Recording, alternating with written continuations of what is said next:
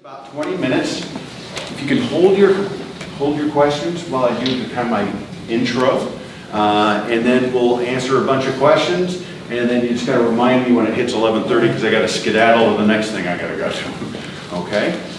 If you haven't met me, my name is Tom Judson. I'm the general manager of the POA. We have a number of board members here today. We have Ruth Hatcher, who's our chair.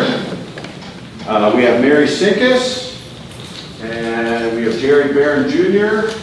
And where is Jerry? There we have Jerry right over here. So we have actually 4 members of our board. We have a couple staff members. Tammy is here, and Keith is here. Keith is here because the second Tuesday of every month at 10 a.m. we do a coffee and questions. And we always include the golf personnel. And it's a way that you can come in once a month. You can meet with us and ask as many questions as you want. So we normally do that today, but since we're going for an assessment increase vote, we've kind of replaced that meeting with this meeting. But Keith came just in case anybody had any golf questions or anything like that. We didn't want to, if someone was not aware that we had turned this into an assessment vote meeting and they were here to ask questions about golf or something like that, he wanted to be here and accessible. All right, we're going to jump right in.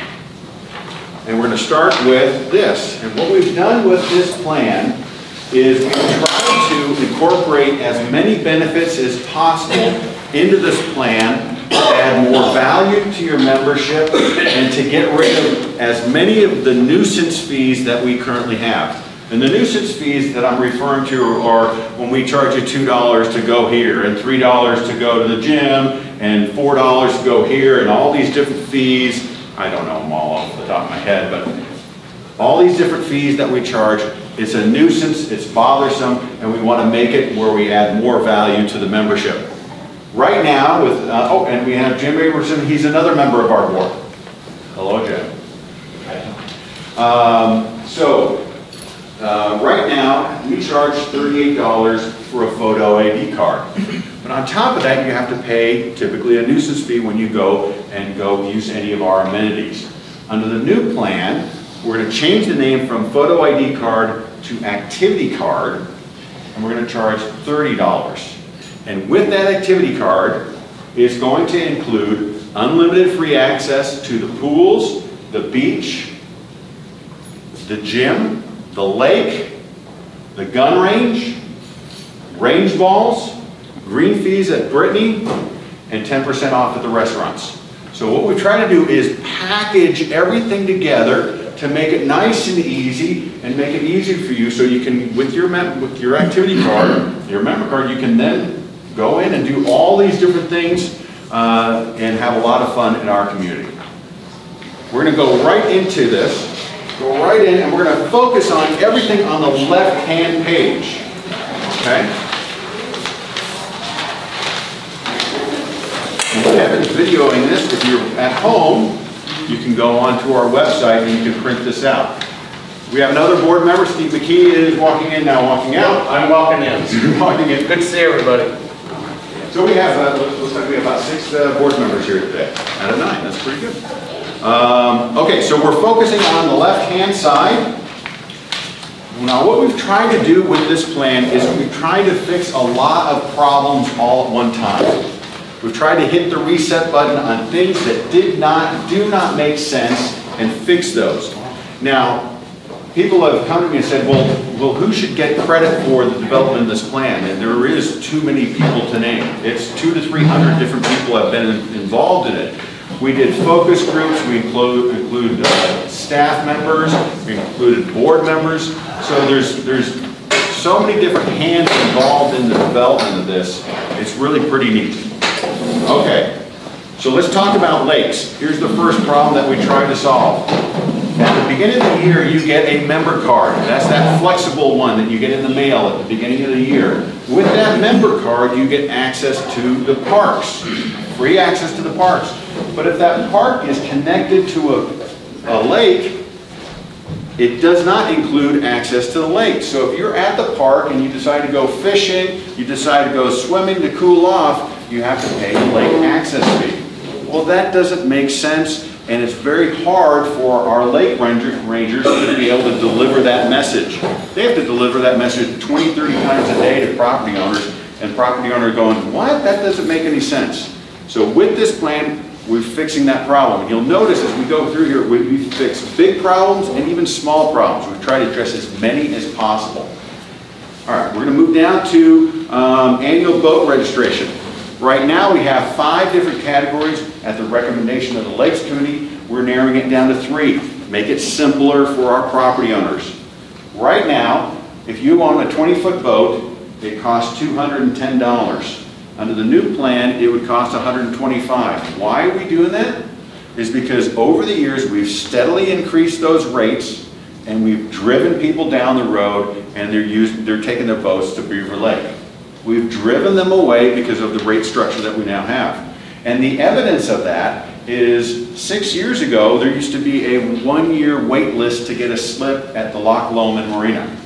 Now, we have 50 empty. Okay. So we have successfully driven all these people down the road, so they live here, they recreate down the road, and then they come back. We need to hit the reset button, we need to solve that problem. Let's move down to mooring. The mooring of an uncovered boat at Loch Lomond Marina will go from $880 down to $500. We want to bring those people back. We want to fill up those 50 empty slips. Okay. Let's move down to recreation. Here's another area where we're fixing the problem. Right now, for an annual fitness, it costs you $225 a year. But you can go down to Bentonville for $120 a year. We've driven people down the road. We need to hit the reset button. We need to fix this problem. It doesn't make sense, and we have to fix it. Now, what is not included in the fitness membership with your activity card, you'll be able to get in, you'll be able to use the cardio equipment, the weights and so forth. What is not included with that is you'll have to, if you do a fitness class, like yoga or Tai Chi or something to that nature, you know how you have to purchase those cards, okay, per class. The reason why that still is in effect, because effectively when you pay that, you're paying for the instructor, okay? So the instructor still needs to be paid. So the activity card gets you into the gym, cardio, weights, all that stuff, but it does not include fitness classes. Those are extra, okay? Let's move down to outdoor swimming. So with the activity card, you're going to get unlimited access to the pools and to the beach. The beach, if you have not been to it recently or at all, I recommend you go take a look at it. It is one of the best new things that we've added. We added about 2 years ago, and it's been very successful. People really enjoy it. It's a nice addition. Whether you have kids, grandkids, it's a really neat thing. I encourage you to go over and use it. Let's go down to gun range. With your activity card, you'll have free access to the pistol or rifle. But here's another example of a situation where we're solving a problem. You go to the skeet and trap, you pay your admission, but then you have to pay for the play targets. So it's like we're nickel and diming you. With this, you'll get free admission. You will have to pay for the play targets. That makes sense. As you shoot them, you know, they cost money. You'll have to pay for those. And we're not going to raise the price on play targets. We're not going to try and get around it or anything like that. Now, you'll notice everything on the left-hand side is for our members and guests of members only. Effectively, what we're doing is we're closing the doors. This really bothered a lot of property owners where they saw non-members using the pools or something to that nature. All right? So everything on the left-hand side will be for members and their guests. How do you get guest passes? Well, you just go down next door here. You go to member services, you get a guest pass. It costs you all of $0, and you can get guest passes for your family, for your friends, and so forth. If you own rental units, you can get a guest pass for up to a year for your renters. Okay, we can make it nice and easy. The POA will not sponsor any guests, except for one exception. If you've heard of the Ambassador Program. The Ambassador Program is if you contact us and say, hey, I'm interested in potentially relocating to Bella Vista, what we'll do is we'll pair you up with a volunteer family that lives here. That volunteer family will take you on a tour, take you out to lunch, or take you out to dinner, tell you everything wonderful about Bella Vista. The POA will sponsor, we do about 25 couples a year, we will sponsor those 25. That's it, that's the only exception. The POA will not sponsor any additional people for everything on the left-hand side. Let me go back to the ambassador program, really successful program. About 25% of every per individual or couple that comes and visits and goes through that program, they end up relocating here. So it's a very successful program. All right, so I said everything on the left-hand side, effectively, we've closed the door. Everything on the right-hand side, the door remains open. So let's look on the right-hand side. And what is the main reason why the right-hand side remains open to non-members? The main reason is golf. So golf, non-members for golf bring in $1 million a year. If we eliminated non-member play for golf, it blows up the plan. The plan doesn't work. Okay, that's $1 million. So everything on the right remains open. So let's look first at tennis. So let's see where it says annual plan individual. Right now you're paying $125. Under the new plan you'd be paying $75. Now why is tennis remaining open? The reason why tennis is remaining open is right now usage of the tennis courts has been decreasing. Right now we only have 24 APT teams.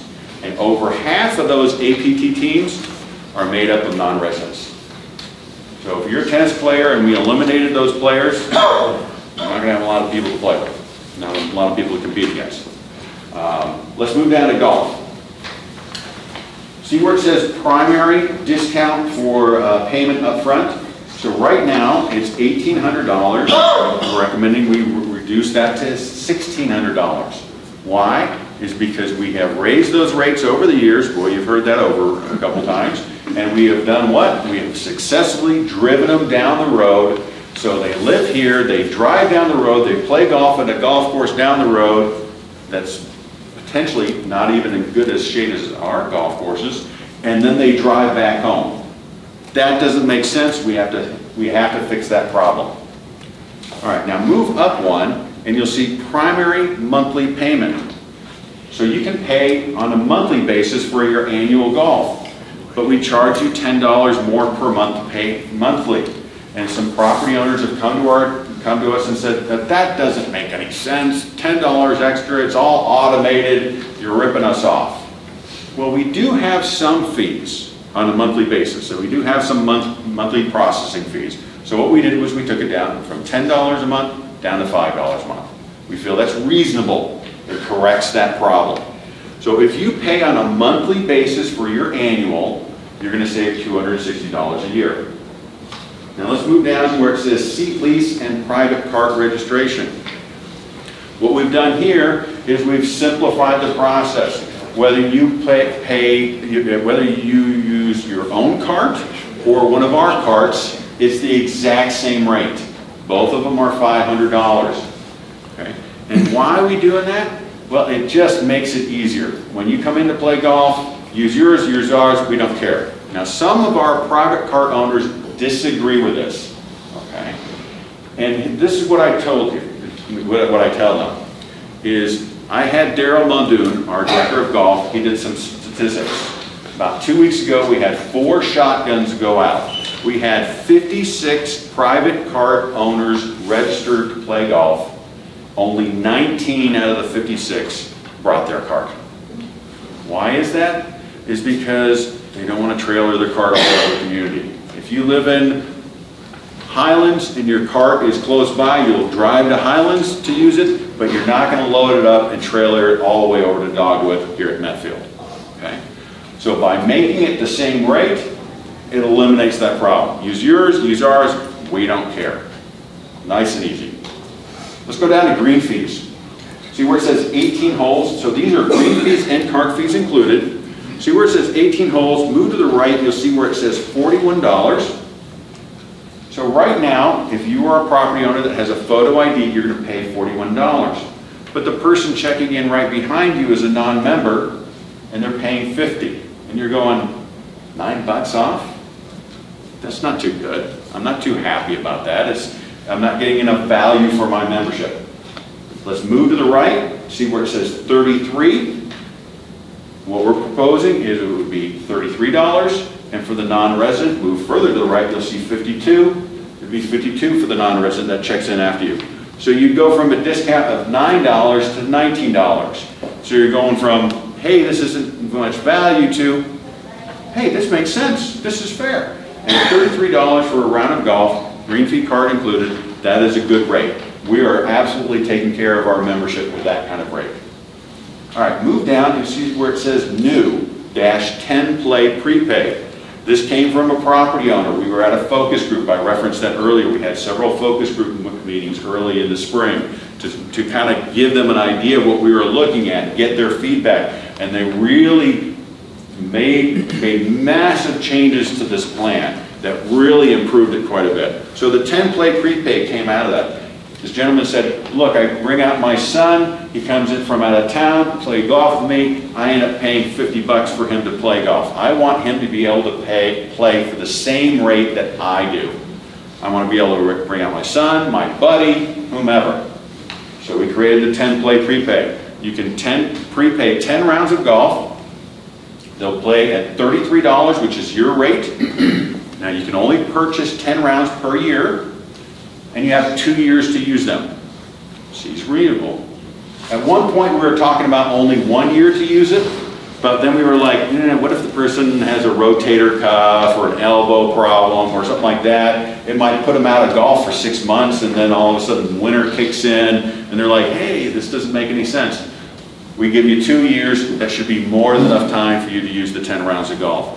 So I use the word reasonable. You'll notice that I've used that word reasonable multiple times. What we're trying to do is get to a reasonableness on our pricing, on our policies, and so forth. All right, let's move down to Brittany Golf Course. So earlier this year, we held a meeting at Brittany Golf Course, and about 400 of our residents attended, and most of them were golfers. And we were talking about whether it made sense to keep Brittany open, because over the years the number of rounds have steadily gone down. And the community came out for that meeting, and they were overwhelmingly, we need to save Brittany. Okay? Well, saying that you want to save Brittany and actually doing it is another thing. Okay? So what we've done is, with this plan, with your activity card, you can play golf at Brittany for free. Okay? That hopefully should increase the number of rounds played at Brittany. Now, if you want a cart, which I do recommend if you've already played Brittany, it's going to be $5. So $5 for a round of golf at Brittany, that is very, very reasonable. Now, we got this idea from the villages in Florida. They do a similar thing. If you want to play an 18-hole championship golf course, you have to pay money. But if you want to play a short course, it's for free. So we kind of copied the idea from another establishment. So you'll see that a lot of different ideas came in to create this plan from different sources. All right, let's move down where it says junior golf. So the Kids First bundle is something we came up with a couple years ago, but we haven't seen a lot of people using it. And we think this is great for kids and grandkids. Specifically, I think it's fantastic for families. Okay? With the Kids First, as long as the kids are under 18 years of age, they can play with you a round of golf for free. You can take 3 of them with you at one time. Kids, grandkids, friends again, grandkids, does not matter. Okay? So if you have an annual golf membership, it's included now, where before it was an upcharge. If you only have an activity card, then it's $100. So imagine if you have the grandkids come for a month to visit, and there's 2 of them, and you play golf 2 or 3 times a week for that entire month, it's going to more than pay for itself. Okay? Now, you do need to be with the kids when you play. We're not a daycare center. All right? But this is a great plan, and we think it's wonderful for families. We have a lot of families in our community, and this should allow mom and dad to take the kids out and play golf at a reasonable price. And also, we hope that it will grow the game of golf. If you've looked into it, Daryl Muldoon, our head pro, over the last several years has added a tremendous number of junior golf-oriented clinics and camps and lessons to grow the game of golf, because we know that if the kids play golf, mom and dad will too. All right, now let's move down. Golf fees, miscellaneous. You'll see that we've now included range balls. Whether you want to hit some practice range balls or warm-up range balls over at Highlands, or you want to go hit balls for 2 hours at Tanyard Creek, it's included with your activity card. There's my water. There we go.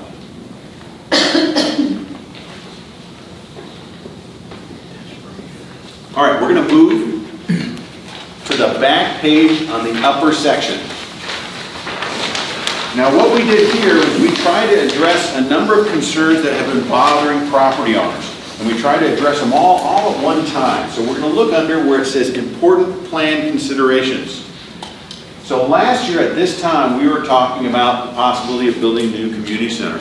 And some of our residents loved the idea, and some of our residents absolutely hated the idea. This plan does not include a new community center. Now at some point we're going to have to renovate Reardon Hall. It is tired and showing its age. Just like me. But this plan does not include a new activity center, a new community center. All right, next one down. In 2016, the POA owned 700 lots, and they cast those votes in the assessment vote, and that bothered some property owners. They really did not like that. Now that 700 lots is now down to 80. We've sold a whole bunch of those. Okay. The board is in the middle of passing a resolution that will be into effect before this vote takes place that will prohibit them from casting those votes at any time in the future for any type of vote. Okay, so we've taken those lots off the table, or those votes actually off the table. They will not be cast. The resolution will be in fact in place before this starts, so we're not looking for to sneak it in at the last minute or anything like that. Okay, addressing another issue. Next one down. This fee schedule we're committing to for 3 years. Okay? And why are we doing that? Because what we didn't want people to think is that if they approve the assessment increase, that 6 months down the road we change the fee schedule. Get you out with it. You know, we'll bait and switch it. Okay? We're committing for a 3-year period. And this was a lengthy conversation because we were like, does it make sense to commit for a year, 2 years, 3 years? We felt 3 years was a reasonable amount of time. People have come to me and said, well, what are you going to do in 2023? That's a long way away. But we like this plan, the all-inclusive plan. It makes a lot of sense. What's interesting is this all-inclusive plan is similar to a community that I managed previously in North Carolina. Where with your membership, it included everything, your gym, your beach, your pool, but it didn't include golf. Golf was an upcharge. So it's very similar. So I like the plan, so I don't think we're going to deviate from it in 2023. I think a 3-year period is very reasonable. All right, we're going to move down. So right now, they're building a lot of trails. And some in our community love the trails, and some in our community do not like the trails. Okay? And a lot of people are particularly concerned about the trail expansion on the west side. Okay? So what we're saying here is we're going to hit the pause button for 3 years. So right now, for the trails that are on the east side, the back 40, the POA spends $35,000 a year on trail maintenance. Okay? For the central area, where we're going to build additional trails, okay, where they're currently building additional trails, and it's not 100% on the central, it goes a little bit west, it goes on the west side of the Highlands Gate. We have a commitment for another $35,000. So the POA will not make any additional financial commitments for at least 3 years. We're hitting the pause button. You know, the board's going to change over quite a bit in that time frame. We'll revisit it at that time. Now, I always kind of give a little quick segue right now because people talk about some people aren't even aware of the $35,000. So, pop quiz. Everybody ready for a quiz? All right, so all of our amenities are subsidized. Take your $24, and we carve off a little bit, we subsidize golf courses. We subsidize the lakes. What do you mean the lakes? Well, we have to stock them, we have to fertilize them, we have to patrol them. We have to subsidize the pools. Pool chemicals are very expensive. The tennis courts we subsidize. We subsidize every amenity except for one. Anybody know what that one amenity is that we do not subsidize? It's Blowing Springs RV Park. The RV park and campground is not subsidized. Do you know where the $35,000 in maintenance fees for the east side is charged? It's charged to that department. Okay? And we still make money. So I always, and I'm going to pick on the golfers, it's usually a golfer that will come to me and go, I can't believe that we've had a $35,000 commitment, and yet we have a $2 million subsidy for golf. So I think it's important that we always put things in perspective. I mean, that's what we do. As a POA, we subsidize every amenity. Okay? That's how we make this system work. If each amenity had to stand on its own 2 feet, it would not work, and you would not have an amenity-rich community. Okay, so going back. All right, let's look at some scenarios. Back page, bottom section. Okay, and I'm not going to go through all these examples. First example is a couple. Right now, they're paying an AGGF membership. That's an annual golf green fee membership, and they're paying on a monthly basis $3,320 a year. Private cart $750, Branchwood Fitness $225, photo ID $76. Total comes down to $4,371. Under the proposed plan, it would be $3,720. So the more you do, the more you save. All right, let's look at the one right below that. Example number 2, family.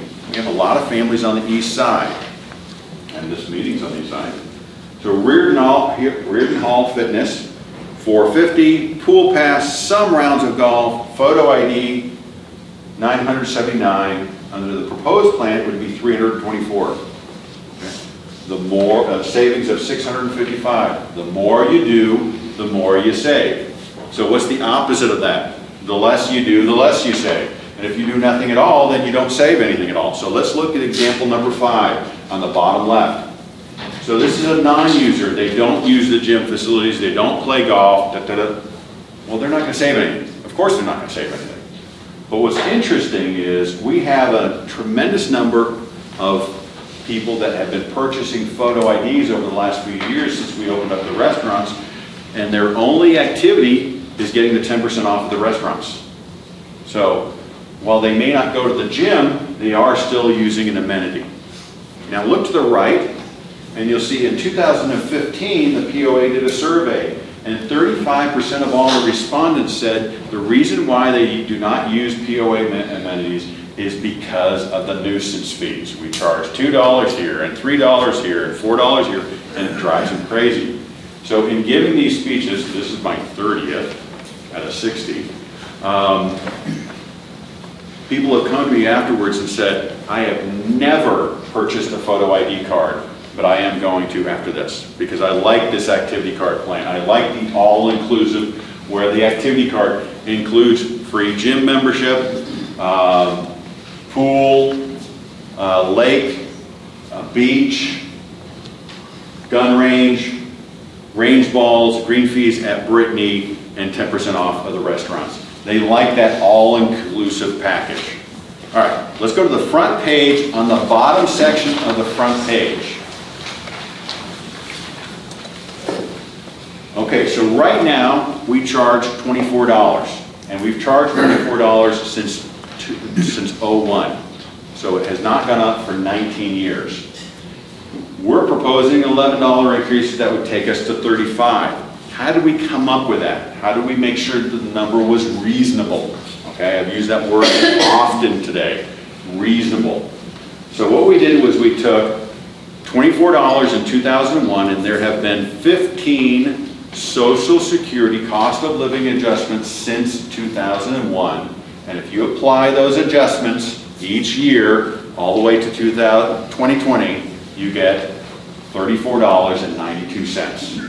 Otherwise known as $35. We use that as a benchmark, as a gauge Now, we did other financial analysis, but that's the easiest one to explain. And I think it demonstrates that while some people are going, oh my God, we're going from 24 to 35, it's reasonable.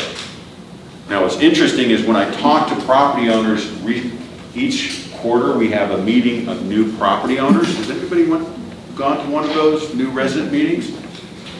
A lot of those people are from other states, California, what have you, and they go, 35 bucks, that's ridiculous. I mean, in North Carolina, I paid 75 bucks for a pool and some yard maintenance, and that was it. We didn't get nearly as many amenities as we have here. All right, so where's the $11 going to go? So $6 is going to go to offset the fees. So if we lower recreation and we lower golf, we got to replace that money with something. So the $6 offsets that. It's a net wash. Now, some people have come to us and said, well, how do you calculate that? How do you make sure you get your estimates correctly? Correct. That's good English. How do you get it correct? What we did was we estimated a zero increase. For example, we sell 10,000 photo ID cards a year. Under this plan, we should sell more activity cards. We should say, I would think that we would see an increase in the number of activity cards that we sell. What's the problem? Is it going to be a 10% increase? A 20% increase? A 30%? I have no idea. And any increase that I apply to it is a guess. And we don't want to guess. So we estimated zero increase. With the golf rates that we're proposing, with the boat fees that we're proposing, we should see an increase in usage. I would think 10%, 20%, it's a guess. So we went flat all the way across. It was the most conservative way to go.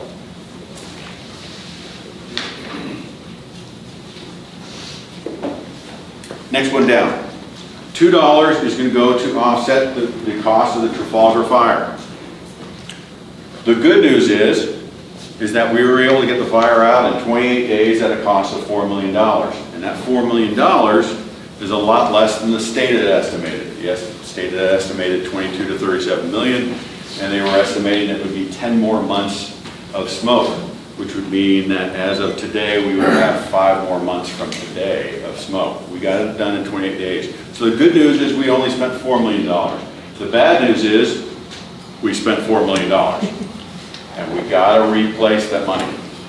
And this is, unfortunately, is a burden that our community must bear. Now, a property owner raised their hand and said, well, is that going to be all? Is the $4 million it for the Trafalgar fire? And here's the challenge. We won't know for 3 to 5 years. We won't know. We're going to be in court for 3 to 5 years. And who knows what the resolution of all that is. I think, based upon my knowledge of the case and everything, that we're in a good position. But who knows? And we won't know for 3 to 5 years. And chances are there will be tons of appeals and all that lovely stuff. Okay, so we won't know what the end number is for 3 to 5 years. But another property owner said, well, but what are you going to do once it's paid for? And I was like, that's a really good point. So we put in here, once it's paid for, it then goes into reserves. All right, let's move down. $2 is going to go to offset operational expenses. So we're running a 2020 business based upon a 2001 funding model. It does not work. Inflation has gotten us.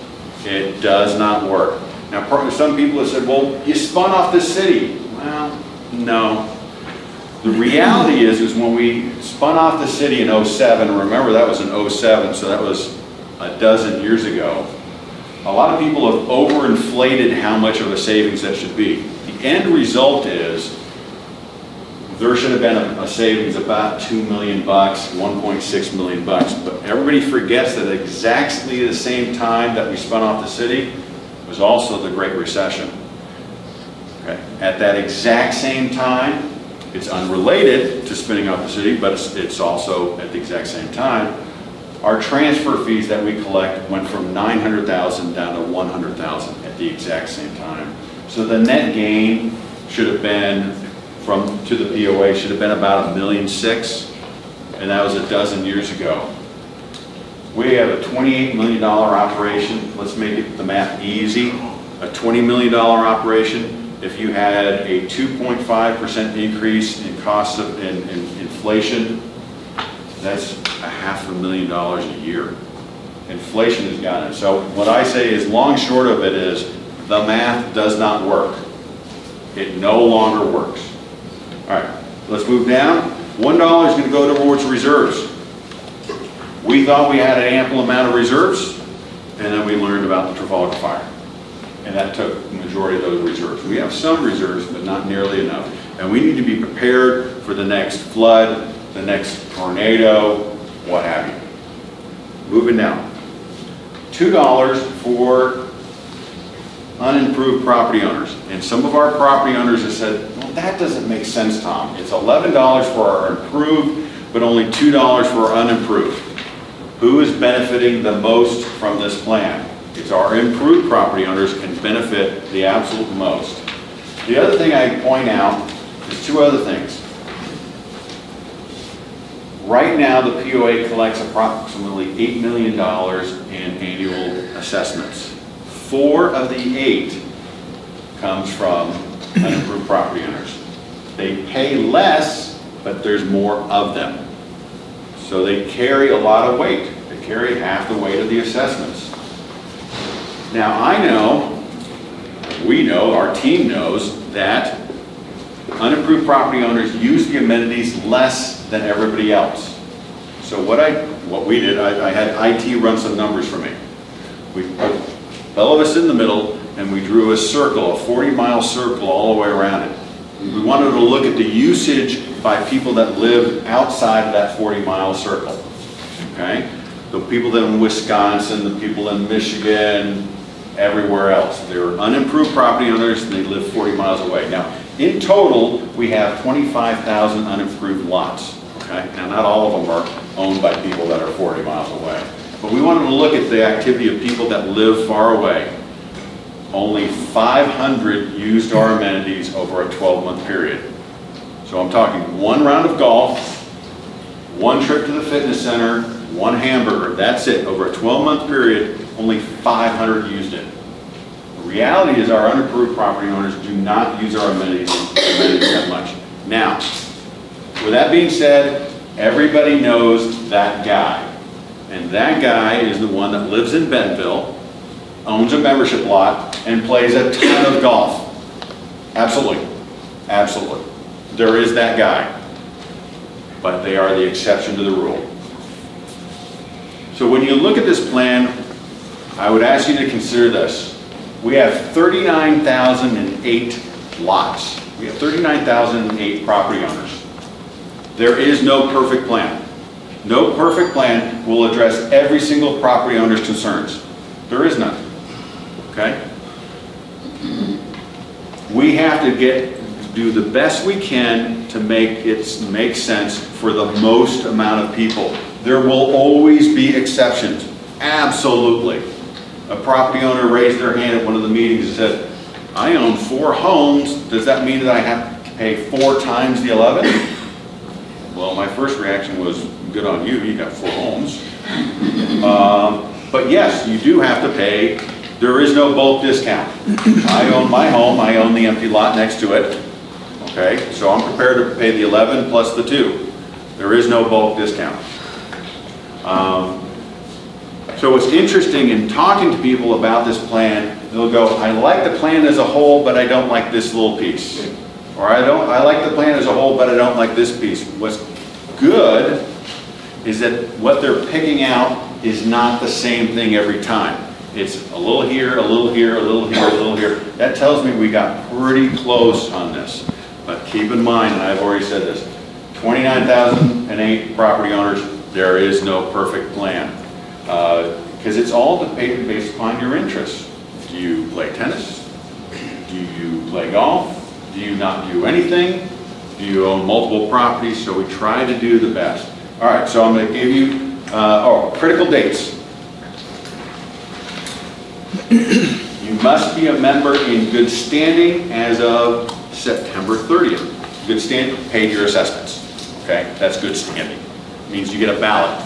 If you're not in good standing, you don't get a ballot. Make sense? 2016, we had a property owner went on Facebook and was like, I didn't get a ballot, they shorted me. We looked at their account. We didn't post this. We're not paid up. That's why if you don't get a ballot. Now, if there's a problem, give us a call. Give us a call. Give member services a call and say, I think there's a problem. Because what ends up happening is when people change their mailing address or their email address, they tell everybody except the POA. They never tell us. Okay.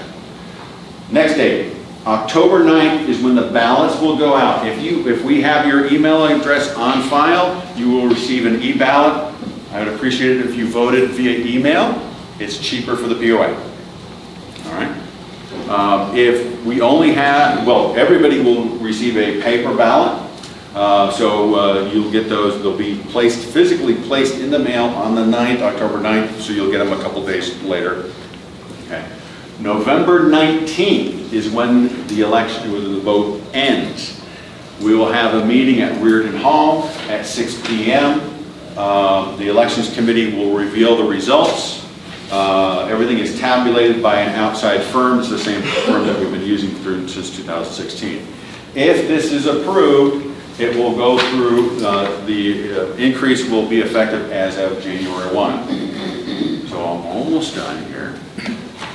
So with an activity card, you're going to get unlimited use of the lakes, the pools, the beach, the gym, the gun range balls, Brittany, Green Fees at Brittany, and tuition off the restaurants. So I'm going to ask one thing of you. Tammy's going to hand out. In 2005, hold on.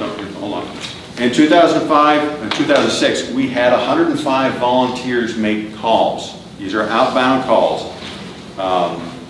What I'm asking of you is to donate 1 to 2 hours of your time. We're going to start as of September 23rd all the way to October 11th.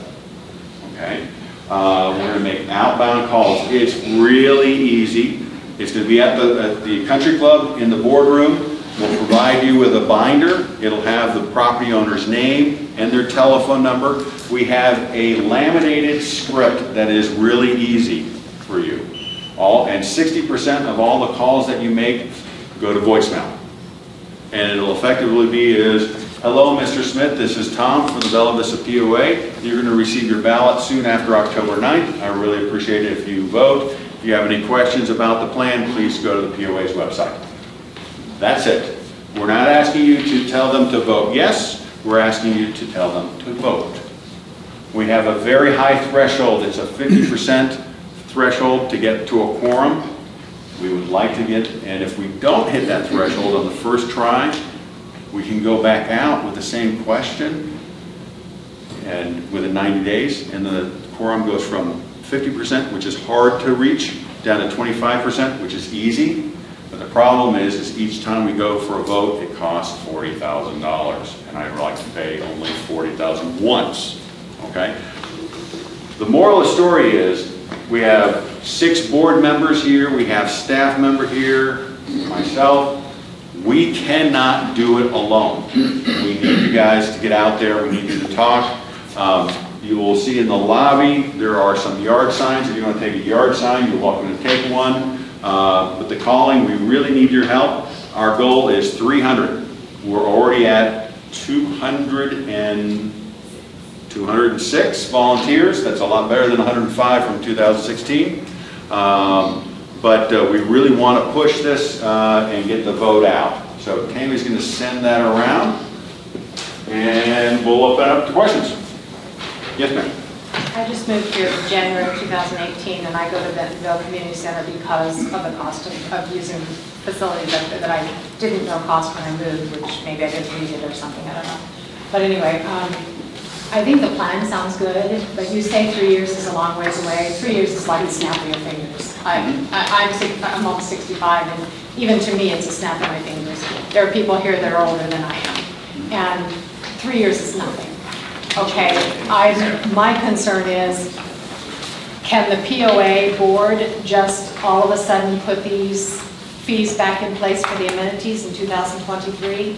And if they can, They could. shouldn't there be something in this that says, if we put the amenity fees back in place, the assessment goes away?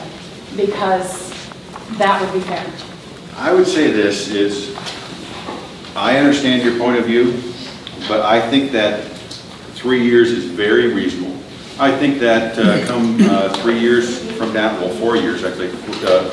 3 years and 3 months. we'll need to potentially make some adjustments to this plan. With this many changes that we're making all at one time, we're going to get something wrong. Okay? We're going to get something wrong. And the example I keep on using, and it's a tired example, but I think it's a valid example, is you can't go to McDonald's and ask them how much they're going to charge for a Big Mac in 2023. They're not going to answer that question. You're asking for an $11 a month increase for people that are on limited incomes, which I'm going to be, I had to retire from my job and come out to take care of my mother when she was ill. So I'm on a fixed income. And you're asking for $11 increase, which is great if I can then drop my membership down there and come up here. But in 3 years, if you all of a sudden reinstate these fees, then I'm back to square one. And I've got, if I want to work out, I've got to either go somewhere else again or move away. Because I would say this, I don't think we're going to agree on this one, because I feel that a 3-year commitment is very reasonable.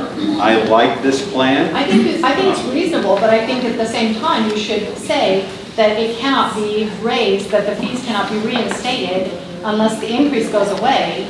And if that happens, then we vote again on something else at that point in time, if you find that. I mean, I don't disagree with you that there may be some things here that you're not figuring are going to cost as much as they're going to cost, and you may need to put something in place.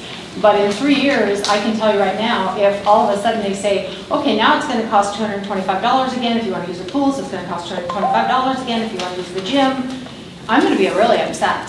And I don't mind paying $11 extra a month. That's not a problem. But if those fees get reinstated, I'm going to be very upset. And I understand that, but at the end of the day, I can't crystal ball it. Yeah, but they could put something in about the fees cannot be increased without the assessment going back. They could. So we're going to move on, because unfortunately, we're not going to agree on that. Okay, then I I agree with her. Yes, ma'am. I'd like to ask, Okay, let's have one conversation at a time, please. on the percentage of property owners that own unimproved lots, can you tell us what percentage of those live more than 40 miles away? Off the top of my head.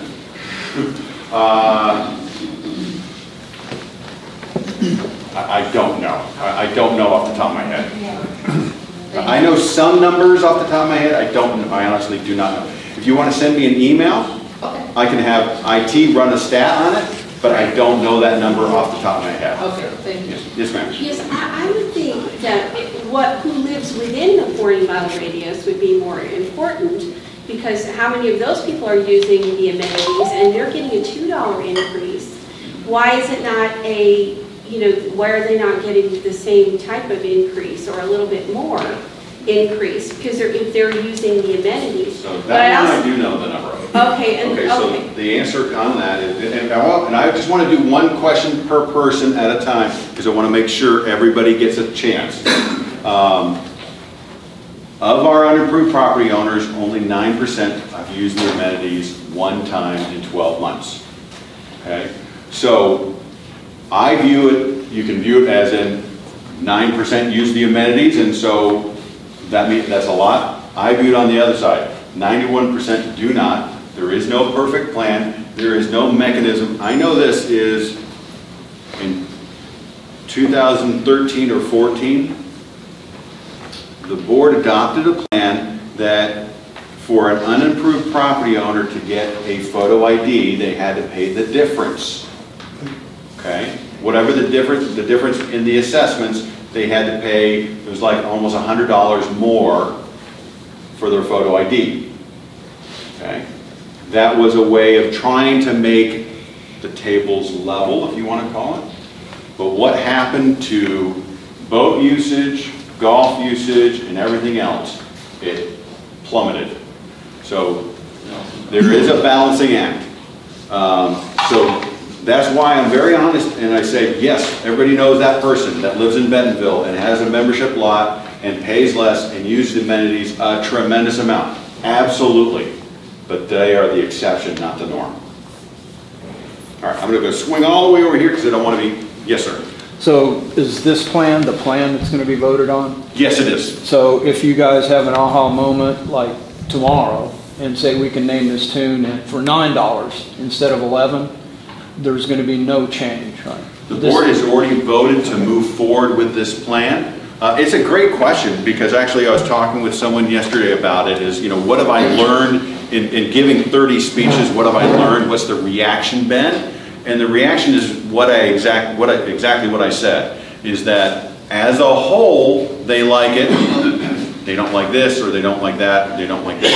So but what's good, and I think what you're kind of trying to address is, they're not saying the same thing. I would be very concerned if every single meeting I was saying, except for this, except for this, except for this, I like, if they were picking on the exact same thing over and over again, that would tell me that we missed something. But so there's no chance that this plan will change before the vote? I don't, well, ultimately it is a vote of the board of directors, but they've already taken that, they've already passed that vote. They could change their mind and re-vote, they have that right. I don't think so. I think this is a good quality plan. I think that from the reaction that I'm getting in the community, it's been very good, very positive. So I don't think we're going to change it. And always remember the rule of unintended consequences. If you change one thing, you might make this group happy and upset this group, and then the reverse. And you know, there is no perfect plan. There is no. Yes, sir. So, if I recall correctly, the ADEQ and the POA were going to go after responsible parties for the Trafalgar fire. How are we responsible parties for the Trafalgar fire? Why are we being charged? I don't get it. So we'll cover the first portion of that question, okay? So the POA is cross-claiming against the other PRPs, potentially responsible parties, okay? Meaning that we can go after them to recoup the expenses. By signing the administrative order with ADEQ, we acquire that ability. So we put out the fire, and then we can turn to the other ones and go, okay, you need to cough up and you need to pay us. Of course, that has to go through a court system because nobody's going to willingly, unfortunately, nobody's going to willingly do that. So between that and between the insurance that the POA has, it is possible that the POA could come out clean on this. Possible. But it also is possible when you go to a jury that we could come out the opposite of clean. And then the challenges that we have is that that is a wide range of numbers. You know, you could go from 0 all the way to, oh my God. Okay. To address your specific question, this is a tough burden that our community has to bear, especially for the people on the east side. I've had people come to me and say, look, I live on the east side, I dealt with the smoke for almost a year, and now you're asking me to take $2 of the increase and apply it, and I was burdened by the smoke already. I understand that. So the first thing is I legally cannot carve out anybody. So this section does not get this increase. You can't legally do that. But second of all, I would ask you to view this the way that we who put this plan together view it. We view it not individually, but as a community. I think the best analogy is something similar to our public schools. I do not have school-age kids anymore, but I pay taxes that go towards the kid and go towards schools. So I view things in a community way, not in an individual way. And I don't think we're going to agree on this point, but at the end of the day, as a community, we must bear this expense. Yes, sir. Do we own that property now, or is no, we do not. The original owner So Brown's Tree Service currently owns it. As part of the administrative order with ADQ, we are required to try to gain ownership of this, okay? And it specifically says attempt or try, you know. I can't force them to sell it to us. We have reached out to them. We've had very early negotiations, but we're dealing with their lawyers, so we're not getting far fast. But we still have the right to access. I mean, you see that we're irrigating it, we're seeding it.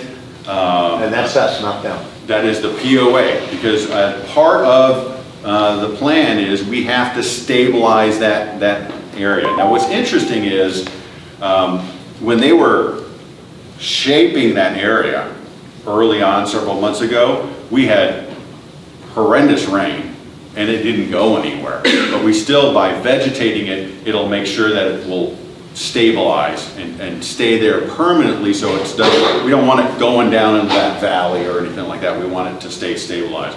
So we added irrigation, and what our hope is if we can get it growing enough, and then we're going to take a large portion of those parts, irrigation, you'll see it's above ground, and then we'll towards the beginning part of next year, we'll hopefully take all that equipment over, all that irrigation equipment over to the west side, because by then we should have that area getting ready to close up, and we'll have to vegetate that site also. So we're trying to do things in an intelligent way and save some money. Okay? Kind of a long answer to your question, but I wanted to give the whole thing. Yes, ma'am. This is kind of more of an observation, marketing-wise, with a little bit of a question in there. Sure. You had stated 35% of people responded because of the fees. What about the other 65%? I would like to know that. And also, the other thing I would like to know is you have zeroed out the cost for the saying that there's not going to be an increase for the usage, like you were saying about the boats and stuff. What have you assumed for the wear and tear? If there is an increase, say that more people are on the lakes, more people are here, what is the additional wear and tear? My marketing is all of your fee examples show a savings, regardless of the 132, except when it comes down to people who do not use that. This, of course, is income opportunity for the POA. That's, of course, how it's presented, that we will pay an additional 11 or 2 or both, depending upon how many lots people have. So you're saying the more you use, the more you save. However, there's a lot of people here that will probably never use. I have several friends that are on limited incomes that are unable to use. I can understand your point, and also Steve has told me in the past that you can't exempt people from the increase, but I guess that comes down to marketing-wise, because you're marketing this to... So you're covering a lot of issues. Well, you're marketing this to people to, hey, you're going to save money, you're going to save money. That money comes from somebody, and that somebody is the non-user. So who is the non-user? You have 30% because of the fees. Who's the 65? So it comes around. Okay, so first of all, I want to make sure that when you look at this and you do the comparison, for whatever reason, a lot of people are missing this top line where it says clearly how much the additional cost is. So I want to make sure that that's... Still at a plus. Yeah. I just want to make sure that that's included. And yeah, for some people, this plan will not work, okay, if you do nothing. Now, hold on. When I was speaking with a lady, I'm going to give you an example. I was speaking with an older lady the other day after one of the meetings, and she said, "Tom, I don't do, I won't save anything at all. Okay, I don't do anything." And I asked a couple different things because we want to look community, not individually. Is, do your neighbors play tennis? Do your neighbors use the fitness center? not just about you, but what about the people around you in your neighborhood? What about the person that potentially buys the lot from you in the future? Are they active? We know that the trails, I've spoken with numerous real estate agents that have said that half of every transaction, real estate transaction, has to do with the trails. That the trails are, if you can come straight out and get to a trail very quickly from your home, that's a really nice benefit. Now what's interesting is that I was talking to this lady, while she does nothing now, what was interesting is when her husband was around, unfortunately she's a widow, is they used to play a lot of golf. So they used to be a lot, used to use the amenities a lot. And so I kind of go back to that same analogy of kids in public schools. But that is a necessity. POA Absolutely. are a luxury. Absolutely. No doubt. No doubt. We are an amenities-based community. We have a lot of amenities. So only one question per person because I want to make sure I share. This is not a question, but it's just getting back to this in marketing is presented as a savings, but the only way that the POA is going to furnish more income is by having more people who do not use the amenities. That's I would expect that we are going to see an increase in usage, and we've included in our models, for example, we know that we're going to have an increase. This is how you're marketing it. I understand, but we can't explain every single bit and piece about the plan in a marketing piece. But we have accounted for increased usage in our amenities. Okay, we've accounted for that. I mean, like here, you're not going to need an additional person behind the counter, but the cardio equipment could wear out quicker. Okay, and we factor that in our calculations because we want to make sure we're going to have to replace it more often and sooner, or same thing, because of that. Okay, next question. I have a question about operations. Sure. All the amenities that will become free with the activity card, are they operations as normal for the next 3 years? Is that a commitment as well, or will they have some shutdown on certain parts of the town? Money spent the same? Will we close some of the amenities, or we're saying that we're going to... Well, for instance, like Branchwood, that changed into a park. Will Kingswood change to something different, or will they all remain the same operations as they are now? Our plan is to have everything remain as is. With that being said, Kingswood is in a flood zone, and I cannot crystal ball the future. But our plan is... Okay, for instance, Brittany, the play doesn't go up. Is that going to be up for discussion to close again? Oh, I think it's good. I think that it would be best. I would say that we would have to forestall that question for a minimum of 3 years. In a 3-year period, we're going to get a really good idea of what's going to happen at Brittany, whether it worked or not. 1 year can be influenced by weather and other things, but great question. But with all intentions, operations as normal. Yeah, well, I was thinking that you were going on the negative, that we're going to do this, but we're going to, at the same time, close stuff. Not negative. So let me talk about the negative for a little bit, and I don't like talking about the negative at all. If this does not go through, and I already mentioned earlier that the math does not work, we will have to close amenities probably in 2 to 3 years from now. It's going to happen because the math does not work. And where the board came to the community, the board and the golf committee came to the community and asked their opinion regarding Brittany, we're not going to be able to ask that opinion, because we're going to have to make logical choices, and we're probably going to upset a lot of people. When it's going to be a realistic. So enough on the negative. Yes, sir. Is there a contingency plan if the vote is no? Have you guys talked about? I was a little surprised that maybe you didn't look at a staggered plan. In other words, some people can swallow $5 next year and 3 more the year after, that kind of thing?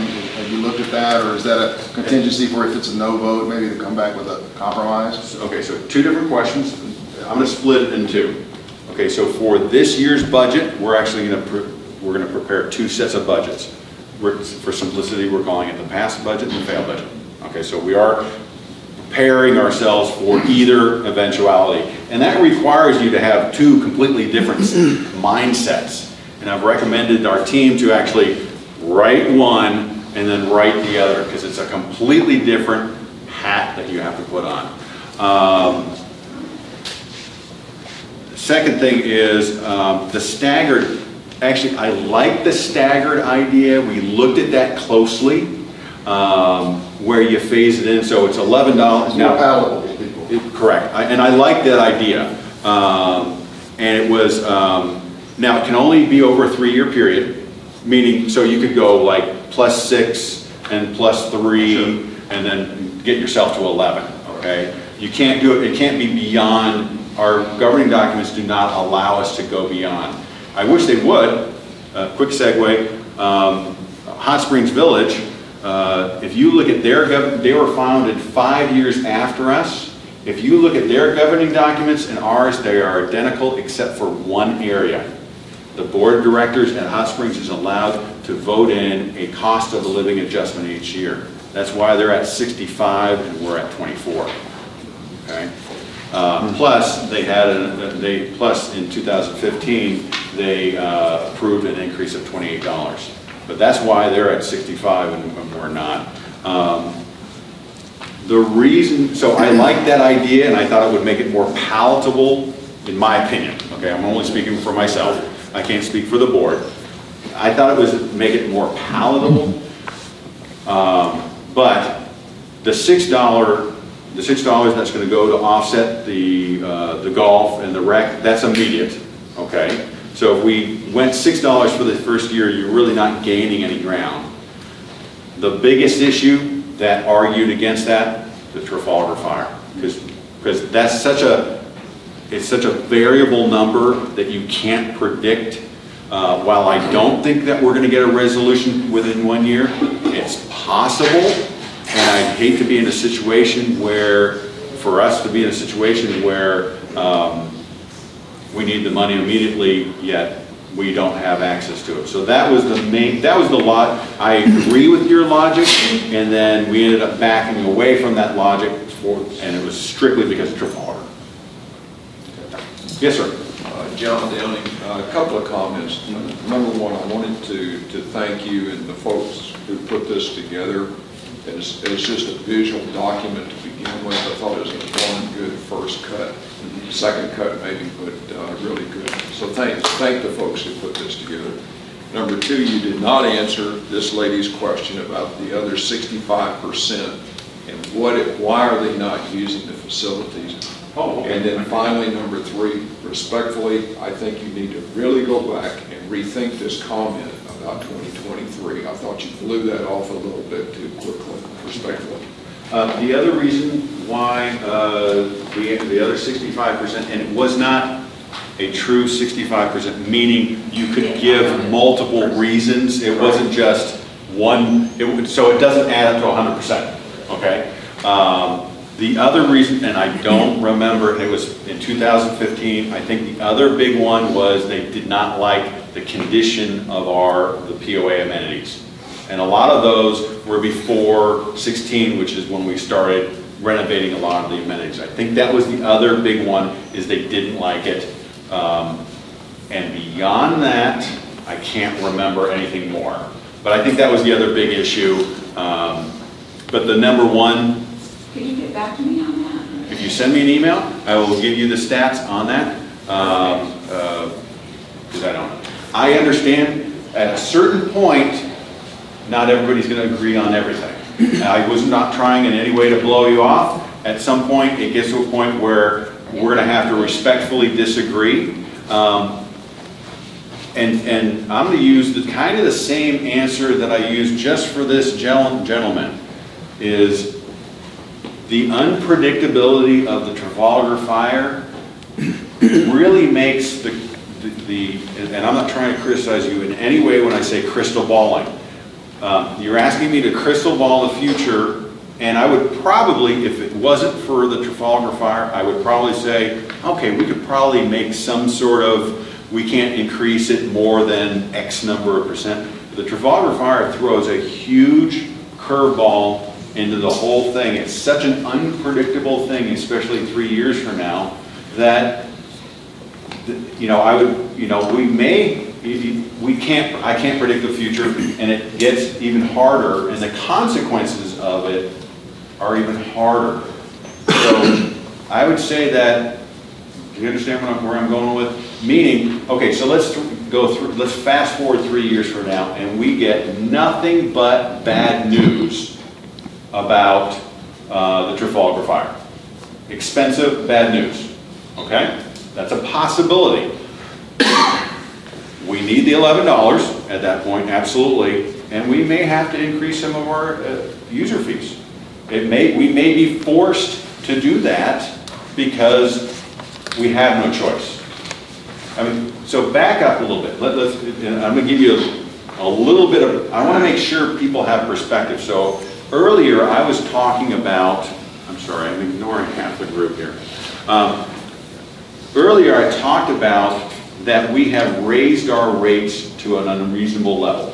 I referenced that multiple times, like with the fitness plan, the golf, the boats. Why did we do that?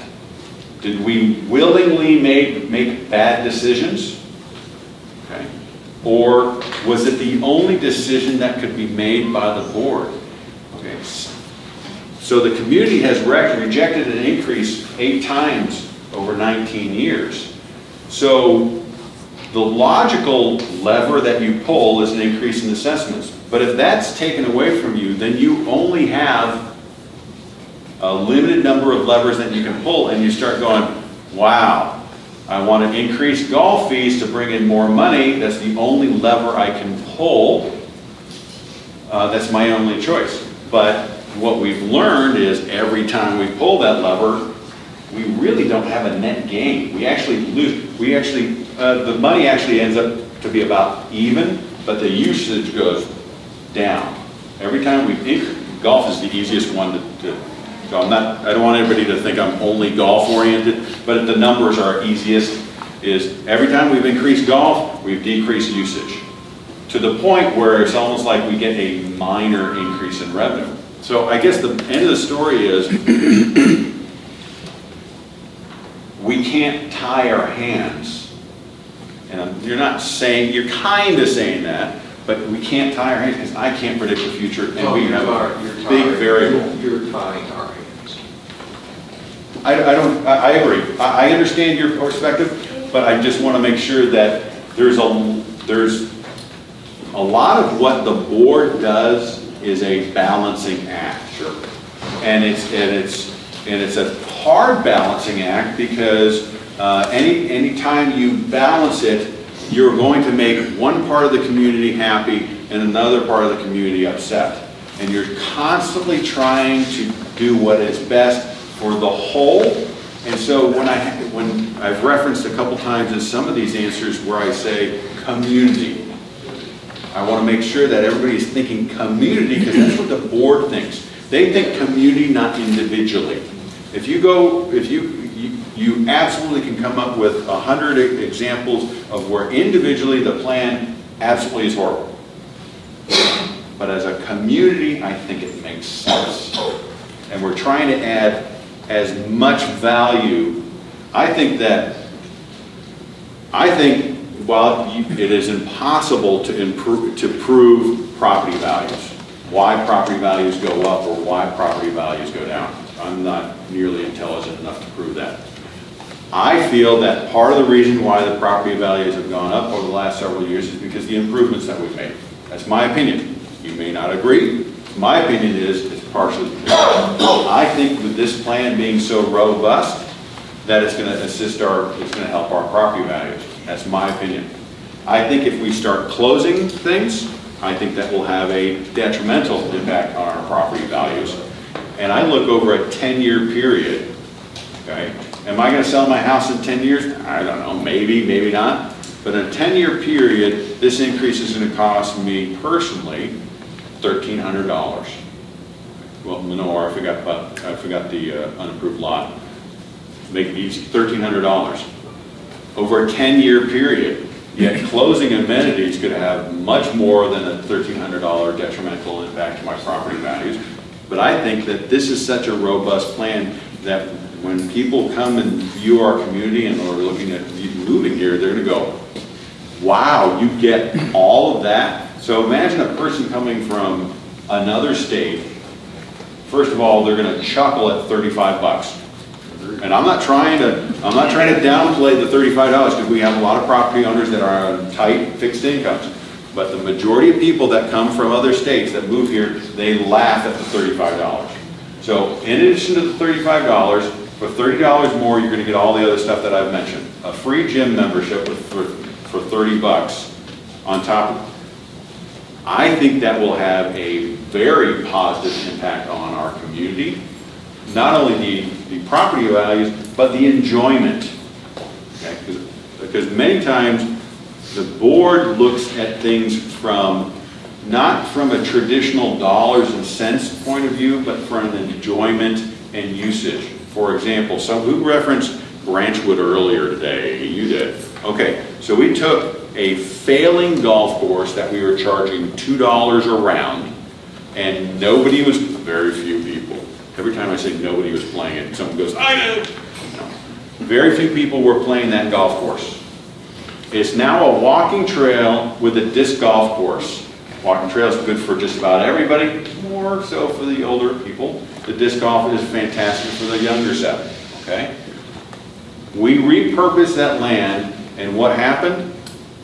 2017, the winter 2017, we added 30 additional parking spots because of the usage went through the roof at that location. So to me, that's a success. So we took a place that an amenity that was being underutilized by our property owners and took it to something where all of a sudden we have to expand the parking lot by 30 spots because it's being used so much. So I always like to look at, I'm way too detailed on this question. Yes, sir, ma'am, either. Go ahead. I'm sorry, because you were citing the Trafalgar fire, which I'm not disagreeing with, but because you're citing that as the reason why you can't think of anything else, can you tell me, talk to an attorney, are we as owners, property owners, jointly and severally liable for if we get a huge judgment against us? That's what I was going to ask. No, potentially, no. Okay. No, it cannot come back to you personally. Okay. No. Thanks. Unless you, personally went in there and started a fire. Okay. Started a fire or threw something really unreasonable. So I'm not a lawyer. I do not claim to be a lawyer. But no, they cannot go after you individually. Absolutely no. But that's a valid question, and I asked that question very early on because I wanted to make sure, because I knew I would get that question at some point.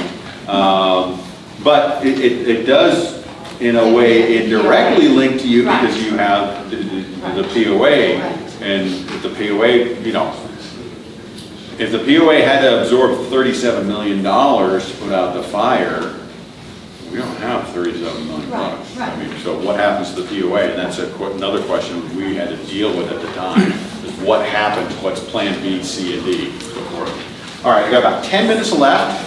Ma'am? So when we are out of town, sometimes for longer periods of time, we rent out our home. What are guests who come from out of state or even out of city, what are they going to be able to use under this plan? Is there something that they're excluded from? Okay, so 15%, you're a VRBO, but 15% of our residents are renters. Long-term, short-term in your case. Okay, you can give them a guest pass, and they can get into everything. There is a user fee. They're going to have to pay the nuisance fees that I was talking about. Well, the nuisance fees stay for them. Okay, so they can use the gym, they can play golf, they can do all that stuff. They're just going to have to pay for it. We can't transfer your rights. In 81, the POA was sued by a property owner, may have been 81, 82, something like that, was sued by a property owner, and they said, I do not agree that the property owner should be able to assign their rights to a renter. And the courts ruled in their favor. So we must live with that. You can get a guest pass for member services for $0. We personally have to go do it. Or You can do it online. You can do it online. Okay. We try and make it as easy as possible. Okay. And it's free. And you can make it for I would prefer that you make it for their entire stay and not longer than that, because I don't want them giving it to someone. Right.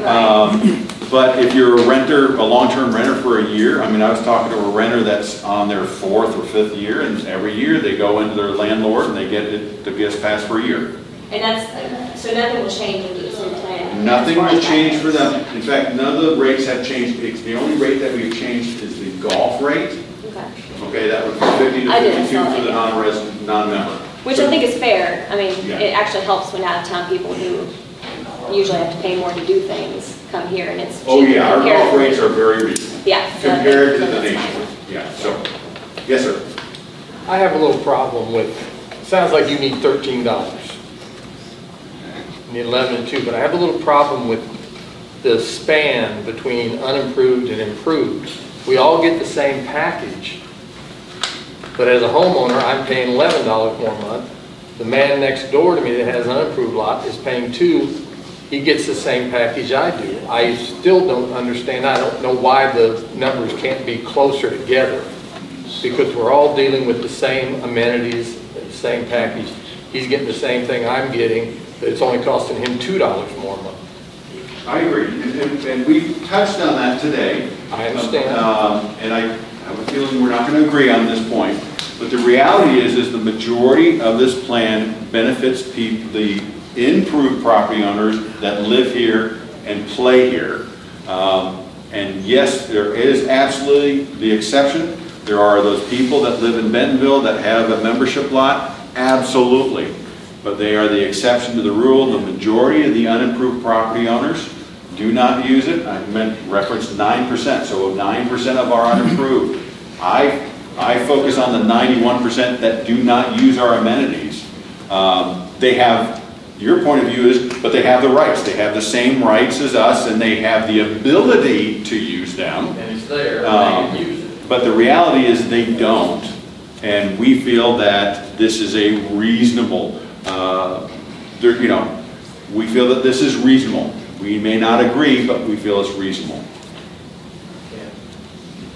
Yes, sir. So let's say I just bought a photo ID card yesterday. Great question.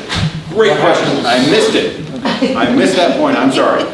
If you purchase anything that still has a life to it, last week you purchased an annual golf membership, you purchased a photo ID card, you registered whatever, okay? We will calculate the difference. We will deduct how much you've used, okay? So we'll prorate it and we'll credit your account. But I still have to get a new activity card after January 1st? We'll probably phase those in, we prefer not to have 10,000 people come to member services all at one time. That would probably be a wise thing. But we're going to credit your account. That's a great point, and we wanted to make sure. So if you are, a lot of our fitness memberships, a lot of our golf memberships, property owners will renew in December or January. That's just the schedule that they've been on forever and ever. You get immediate benefit right off the bat, immediate savings. So yes, we will take care of everybody. I don't want to trivialize it because I'm not the one that does it, but IT is going to have to run a ton of reports, figure it out. Accounting is going to have to apply all those credits. But we'll get it done before the end of the year. But yeah, we didn't want to take advantage of anybody that just got a golf membership and we go, tough luck.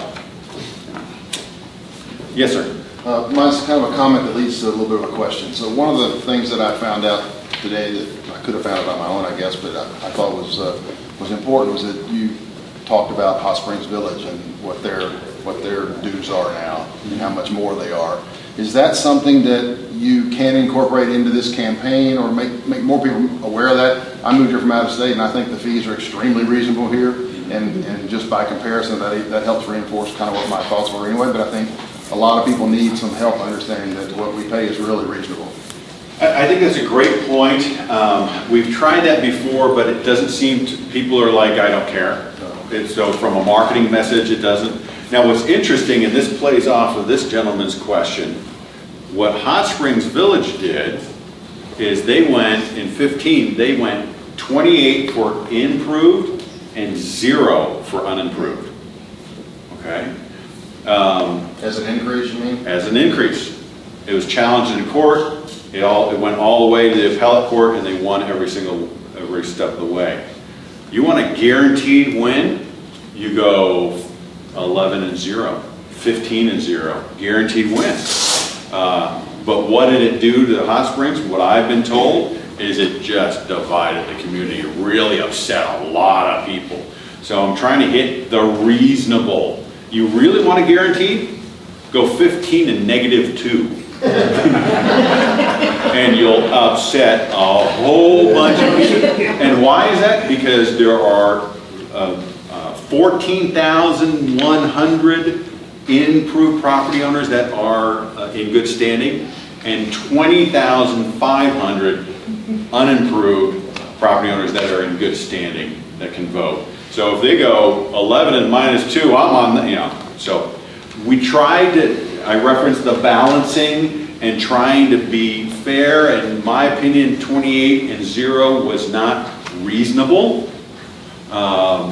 I think 11 and 2 is, and I could debate that all day long, and ultimately we're trying to see what's reasonable, what's, what makes sense. So how about one last question?